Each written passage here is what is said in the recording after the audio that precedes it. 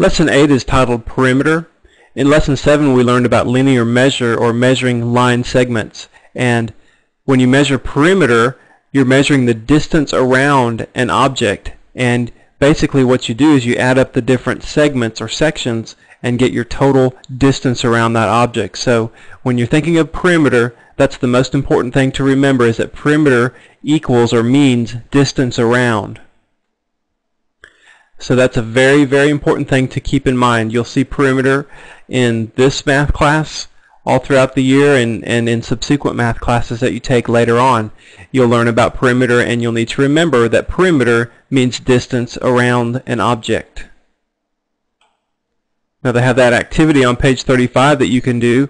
You could walk around the perimeter of your schoolroom that you use to do your CD lessons. You could walk around your house, the perimeter of your house, count the number of footsteps that it takes to go around the house, and that would equal the perimeter, or the distance around your house.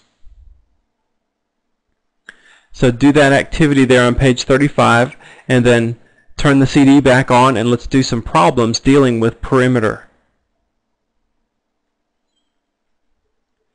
Okay, so the problems that we're going to do, we're going to figure out the perimeter of each shape. Okay, this first shape that I have there is a square, and it has a side of length 13 millimeters. Now, what do you know about a square?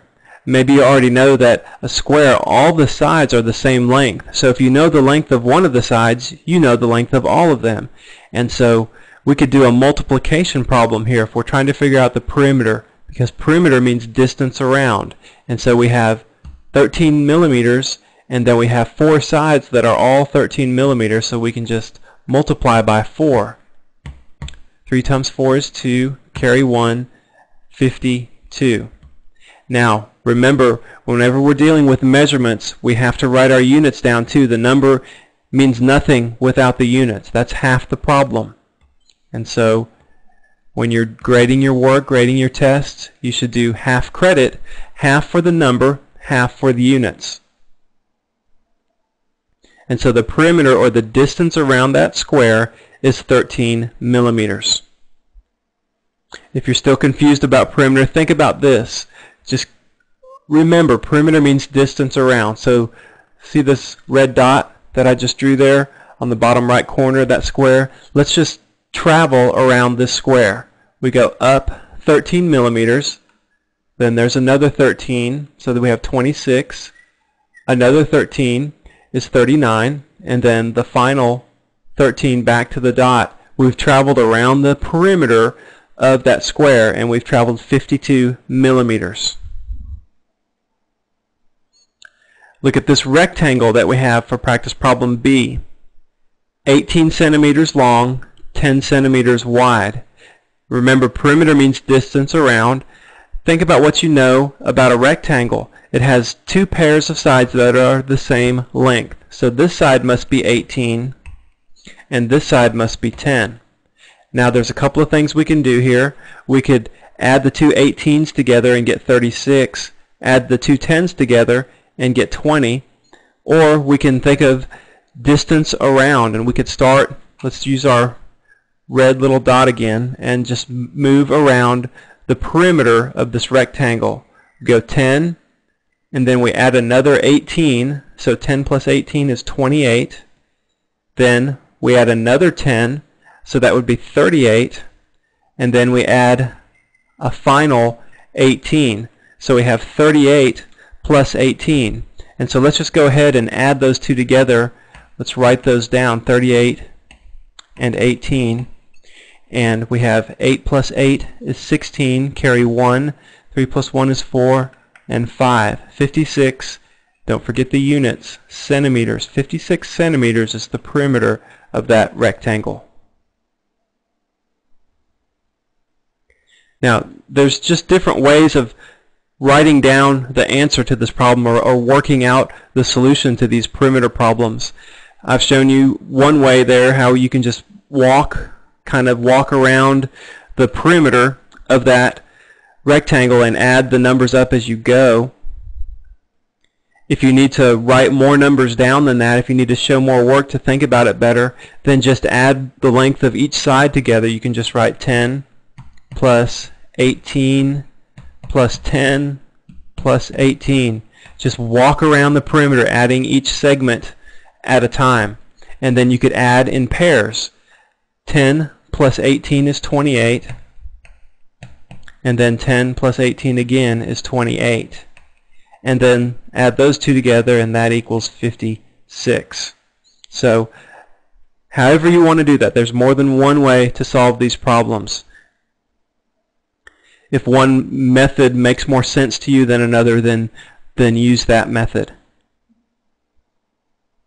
Look at practice problem C. We're trying to find the perimeter. That's a hexagon there. My drawing's not perfect, but let's pretend like each segment of that hexagon is the same length. They're all 2 centimeters long. Hexagons have 6 sides. You could count the sides up if you wanted to, and you see there's 6 sides. So let's just do a multiplication problem here. 6 sides, they're all 2 centimeters. So we can just say 6 times 2 is 12. And we can add them all up too if we want to. We can go around the perimeter. 2 plus 2 plus 2 plus 2 plus 2 plus 2 is 12. But it's just easier, since they're all the same length, just to do a multiplication. 6 times 2 is 12. We have to write our units to complete the solution. 12 centimeters is our answer. Now look at this problem, problem D. Let's pretend like that's an equilateral triangle. An equilateral triangle that has all the sides are the same length. So all 3 sides for that triangle are 3 meters long.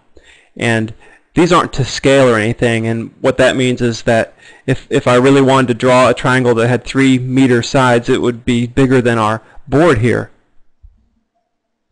So I'm just writing those units 3 meters just for you to have a little bit different units to work with. So each side is the same length. There's 3 of them, so we would just do 3 times 3 is 9 meters. That's the perimeter of that equilateral triangle. Think about the word equilateral. That means equal. Lateral means side. So equal-sided triangle. Let's do one more. E. Now that's a trapezoid. That shape, we call that a trapezoid. Has 2 sides that are the same length and then 2 sides that are different lengths, that are parallel to each other. So there's a 21 meter and a 16 meter side. I didn't put units on next to all the numbers. I just put them next to the 21, and we'll assume that all the other ones are meters as well. So we have a 21 meter, a 16 meter, and then 2 equal sides that are 9 meters long. So let's just think about this. Let's do some addition here. We have the 2 9 meter sides. 9 plus 9, we know that's 18, so let's just write 18 down. And then we have the 21 and the 16 meter side. And so let's just add in pairs, working from left to right. 18 plus 21, that would be equal to 39. And let's add 16 to that.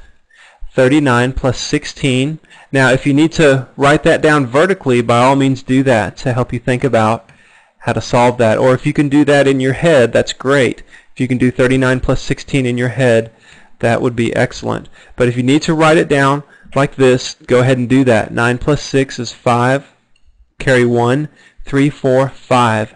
55 meters is the perimeter around that trapezoid.